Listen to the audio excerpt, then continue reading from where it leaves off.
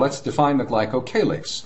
It's nothing more than the carbohydrate or glycoprotein layer, most of which is covalently associated with the cell membrane, with the bilipid layer. So you see here integral membrane proteins covalently linked to oligosaccharide sugars. There are also adsorbed glycoproteins that are considered part of the glycocalyx. The adsorbed proteins are not covalently linked, but most of the sugars and proteins are covalently linked to proteins embedded in the membrane, transmembrane proteins.